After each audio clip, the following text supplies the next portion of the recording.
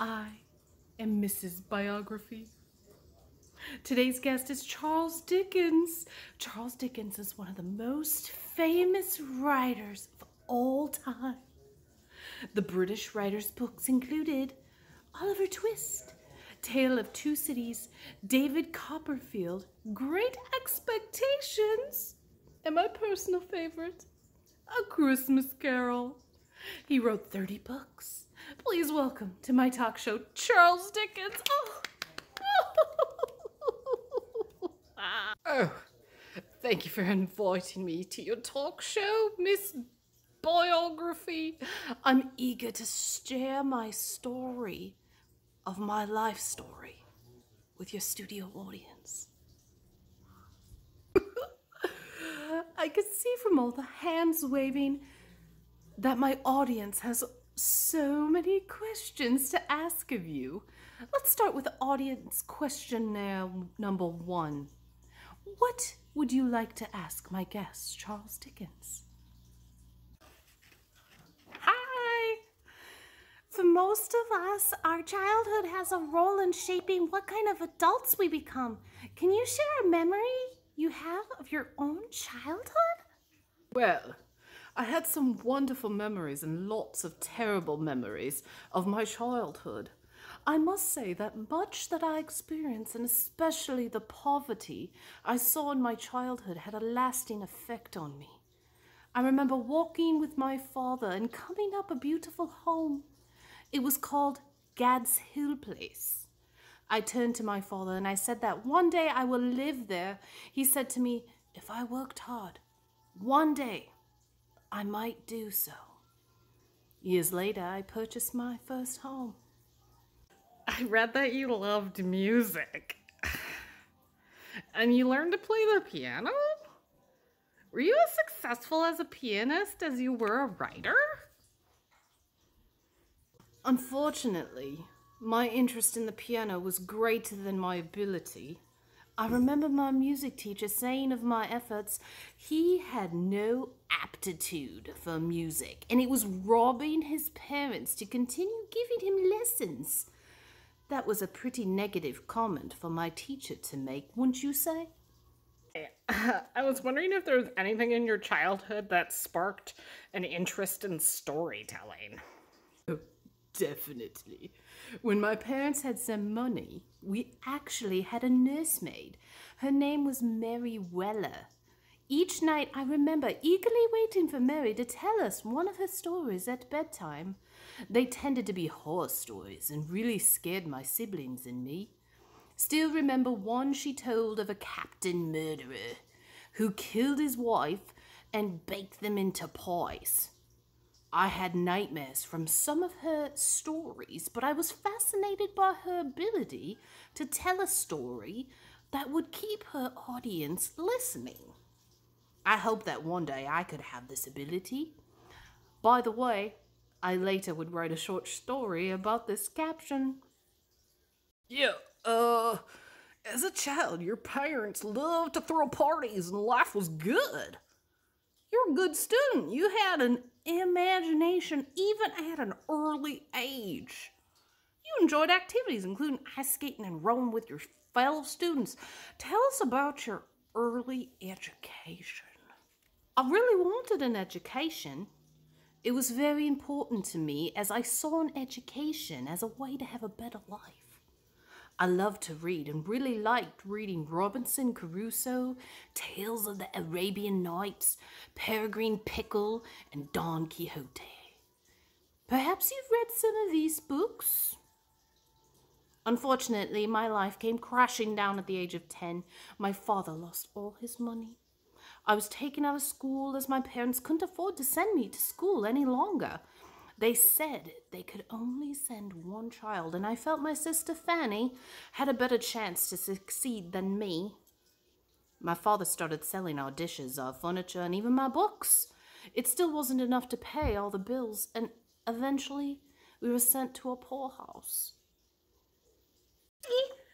I learned that you learned a valuable lesson from your father. You learned to never be in such debt. I read when you started to earn some money, you divided it up in bags for each day of the week. You never used another day's money until that day. What was it like when your family moved to the poorhouse? Well, my family was sent to the Marshaller's prison until my father could pay his creditors. It was here the family remained for almost 14 weeks. During that time, 4 of my younger siblings lived at the prison, but my parents sent me to work to help pay my father's debt. I worked at the Warren's blacking factory. My job was to cover the blacking paste jars used for shoe polish with paper labels. I worked for 10 hours a day, 6 days a week, for what today would be about $17. Because of the long days, I stayed at a boarding house where I had no supervision or anyone to watch over me. I was only 12. My, how awful for you. Child labor was terrible. Fact of life during this time. Children as young as 4 would work in factories. And some children had very dangerous jobs, like climbing inside chimneys to clean them, and actually operated large machinery. Children didn't see sunlight, were given little food or break time, and many children were abused in the factories. Can you tell us a bit more about working at the blackening factory? Another boy and I were very fast at our jobs, so we were placed at desks near a window. People passing by would stop to watch us for entertainment. It was very embarrassing for me. One of the boys I met was named Bob Fagin. I observed much about life for those in poverty and later used what I learned in my books.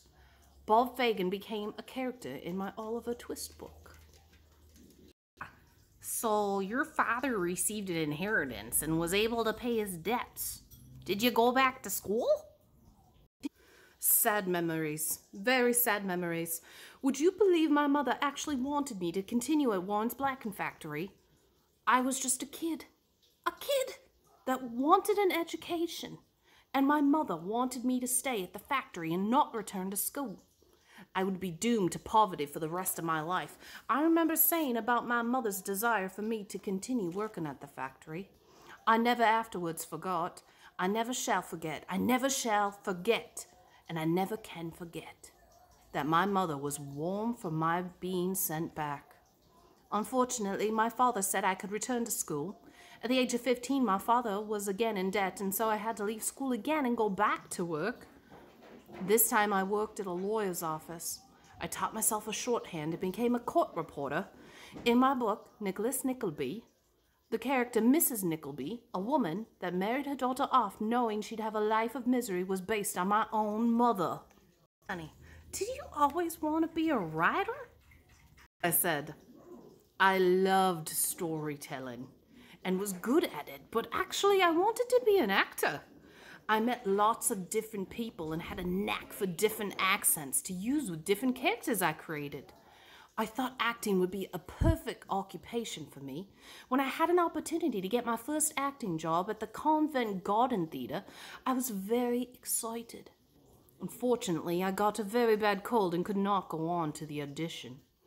I did work for a while in theatre, but I noticed that a magazine, monthly magazine to be exact, was accepting stories, so I decided to give writing a chance, and that's how I became a writer.